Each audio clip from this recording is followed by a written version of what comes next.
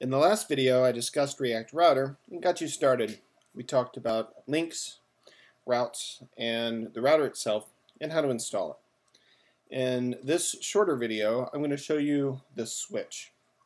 Now, we're going to start with the application we ended with last time. So if you want to go look at that video first, if you haven't seen it, it's the intro to ReactRouter. And so this is what we ended with: a home page, a second page, and then a third page. And I'll remind you that these aren't technically separate web pages. We're basically just switching out components that are being shown here. So these are just three virtual pages. Okay, so if we look at how we set that up, we installed ReactRouter DOM and then used the hash router, the route, and the link tags. This was the home component, and it's a pure functional component with just some HTML. The second component, same thing.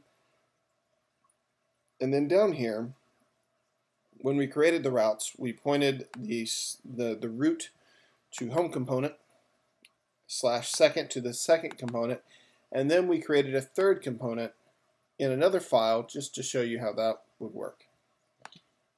And then that's here with /third. Now what I want to do is I want to come back and I want to take a look at this situation where if we take out the exact. So the exact there was to make sure that if we were on a route that matched the index route, that it wouldn't show, or the root route, that it wouldn't show it unless it was specifically the root route. Like for example, notice here, / works for home. If you go to the second page, because I removed exact, / matches home component, so it shows up. But so does /second, it matches second component, so both show up. We used exact to keep that from happening.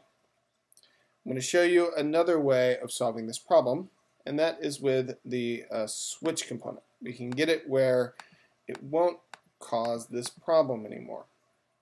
Now, switch is already installed with ReactRouter, so we can do this and just bring this in. And then down here, wrap all of these things in switch.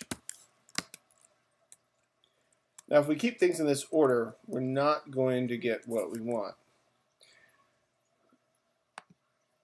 So if we keep things in that order, everything is actually going to show the home component. And the reason why is the switch will use the first route matched, meaning all three of these match the root route.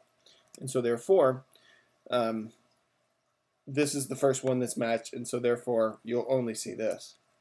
And so if you're going to use the switch, what you have to do is change the order. And so it's essentially more specific, which is /second or /third, to more generic. And so now, with this in mind, the root will still do home, this one will do second, and this one will do third. And so that's how you can use the switch, the switch route, or the switch component with your routes. I believe it's more flexible. Like, for example, there's scenarios with dynamic routes that you can't use the exact keyword, but you can use the switch.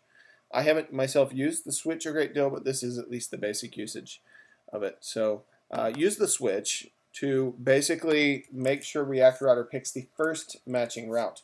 And so if you go to /third, it's not going to match this here on line 38, so therefore it's not going to match that and keep going. So then it's going to check the next one, which is line 39, and it's going to match that. And so therefore this is the component that it's going to show. It would have matched this, but it doesn't even check. Because of the switch, it's just going to stop here and use that first route that it matches. That's the idea of the switch. That's really, as far as I can tell,